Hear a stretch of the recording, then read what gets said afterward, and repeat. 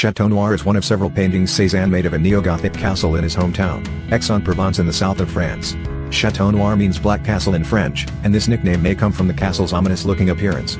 It does seem rather foreboding in this particular painting, but it looks much friendlier in some of his others. In Chateau Noir, we can see how Cézanne broke away from naturalism in a whole new way and didn't care for conventional perspective. It is impossible to determine the spatial relationship between the castle and the trees. There's a flattened effect, where these two elements seem to be directly on top of each other.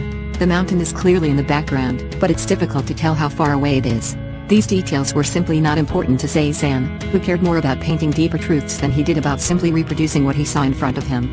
Many of Cézanne's favorite artistic subjects, including the Chateau Noir, were located in the Aix area, where he spent much of his life.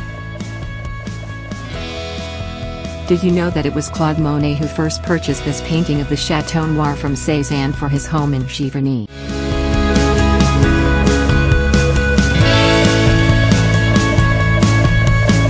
Locked up after his death in 1906, and thankfully saved from redevelopment in the 1950s, this is the place where Cézanne painted many of his greatest works, and it is exactly as he left it.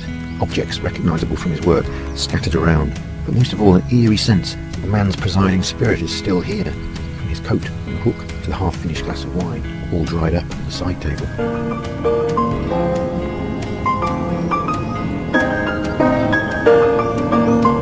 There's many places all around the world where you can see Cézanne's paintings, but there's only one place where you can see Cézanne's objects, which are going to inspire him to paint.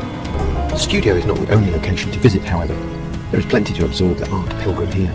Close to the studio is the hilltop where Cézanne repeatedly painted the local mountain, Mont Saint-Victoire. And further out of town is a real hidden gem, Bibimus Quarry, the place where the Romans dug out stone for the first city of Aix in 123 BC. In this peaceful place, with its soft angularities and weird geometries, Cézanne would set about changing the course of modern art forever. In 1839, on the 19th of January, Paul Cézanne was born in the south of France. He found himself filled with self-doubt as a young artist. And in 1885, Cézanne held his first one-man exhibition in Paris, and his reputation as an artist grew quickly. In the fall of 1906, after being caught in a storm while painting outside, Cézanne contracted pneumonia and passed away. Cézanne experienced self-doubt and depression throughout his career, but he carried on and became an influential artist whose work bridged the movement from Impressionism to Cubism.